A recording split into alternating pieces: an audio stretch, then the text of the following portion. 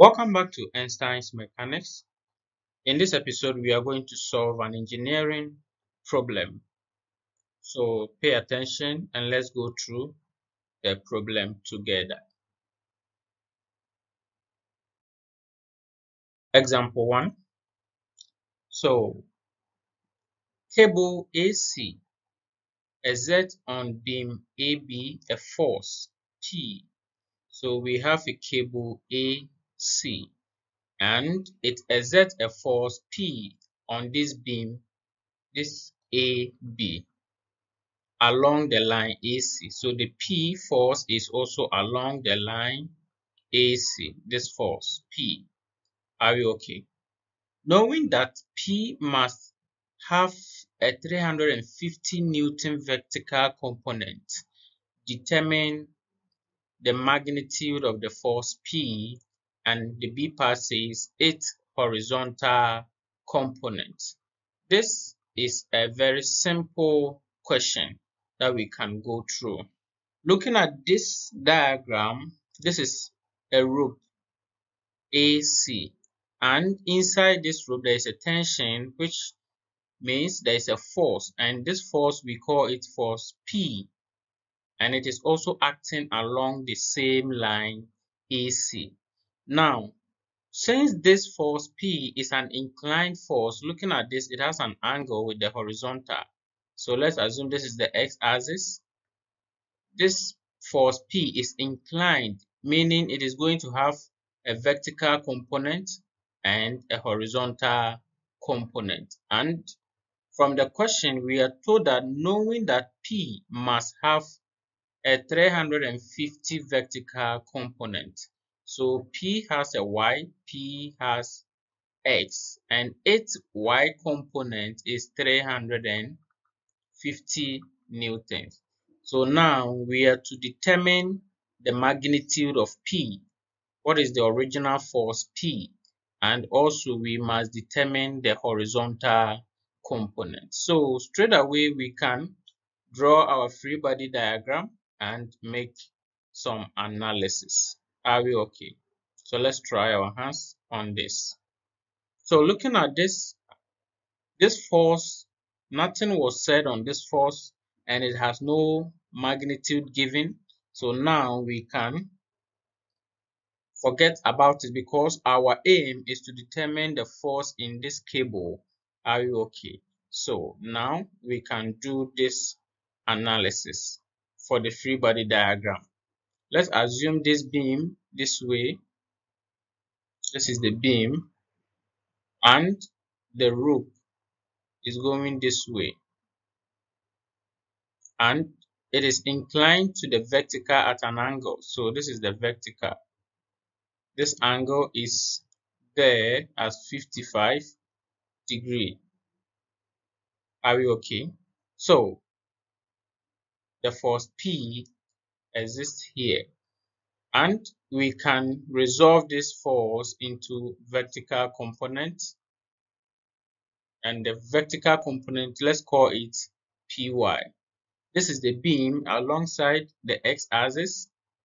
We can also call the horizontal component of this inclined force as Px. Are we okay?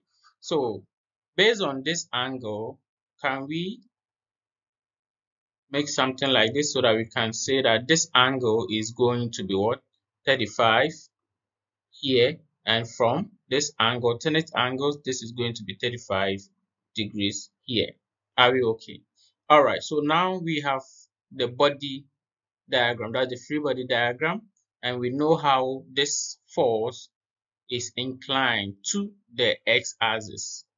So we can now begin to resolve the force. Are you okay? We did not pay attention to the hinge over here or there because we don't have any dimension to take moment about a point. Our focus was to resolve and find the force P, just the force P and its horizontal component. So this is more or less like resolution of forces. So we are only going to consider the single force and the axis it makes. Are we good? All right. So from here, we have our Py giving us 350 Newton. Are we good? So if a force is inclined such way, if we are going to resolve it to the horizontal and to the vertical, with the axis it makes with the horizontal, can we say that the py component, that's the vertical component, is going to be the force P sine theta, and as our equation 1, and the px, which is the horizontal component, is going to be the force P cos theta. Are we okay? Here our theta is the angle the force makes with the x-axis, and this is 35 degrees. This is our equation 2. So since we have the magnitude for the force Py as 350, we can say from equation 1, we can write 350 equals P sine, what's the angle? 35 degrees.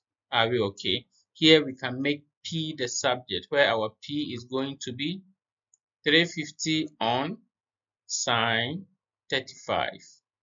And when you punch this, your P is going to give you 610.21 Newton. So the A part, the magnitude of the force P from the vertical component, we can get the magnitude. Therefore, A, P is equal to 610.2 Newton. Let's consider the B part, its horizontal component. From equation 2, can we get the horizontal component? We know that our horizontal component Px is equal to P cos theta, and now we know the value for P, 610.2 cos angle theta, which is 35 degrees, and when you punch this, your Px is going to be 499.8 newtons, approximately 500 newtons. Are we okay? So meaning the B part, which says the horizontal component Px is 499.8 Newton. And with this, you are done with the question. Thank you for watching this episode. Kindly subscribe to the channel, like our videos, and drop your comments. Thank you.